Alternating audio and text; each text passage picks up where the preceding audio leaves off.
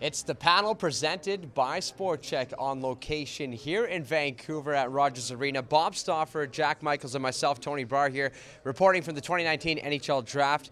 Gentlemen, the Oilers got their man in Broberg on day one.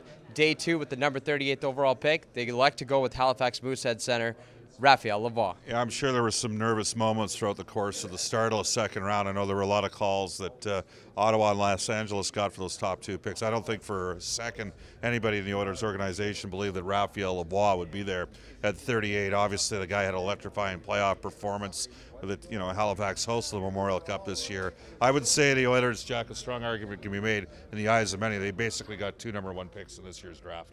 It was very reminiscent of when they got Tyler Benson early in the second round, another guy that was projected to maybe be a late first rounder. In Lavoie's case, he was projected to be more of a mid first rounder, somewhere around 15. There were reports out of Philadelphia that the Flyers were looking him at 11.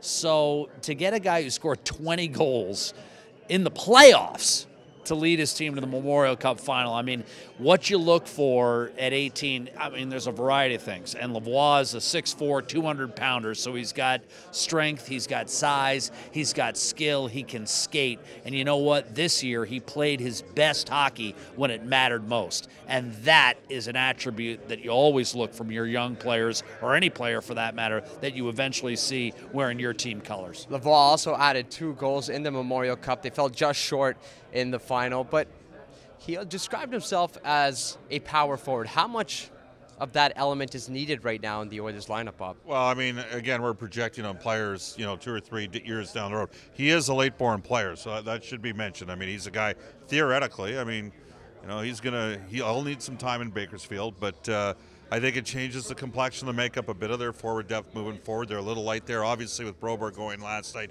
Edmonton's got a lot of defense prospects.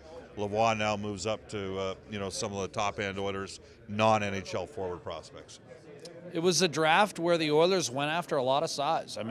Their players that they acquired are all around 6'4" and 6'3", with the exception of Daneshkin with their very last pick of the draft, a 5'9", 165-pound center that's going to be playing with Konovalov, the goalie they drafted in the third round, and both are going to be playing for Craig McTavish next year. So it's nice with a guy close ties to the organization watching over those 2 prospects. But some of the things we talked about last night with respect to the fact that there's still very much a place for size in today's NHL. We saw the St. Louis Blues win the Stanley Cup this year. We saw the Edmonton Oilers draft a number of players in that 6'3", 6'4" range, Lavoie being the prize of day 2. The Oilers will host their development camp beginning on Monday. We can definitely expect Broberg and Lavoie to be there, among other attendees. EdmontonOilers.com and Oilers TV will have you covered throughout the week. Signing off from Vancouver, Tony Brar here, Jack Michaels, and Bob Stauffer.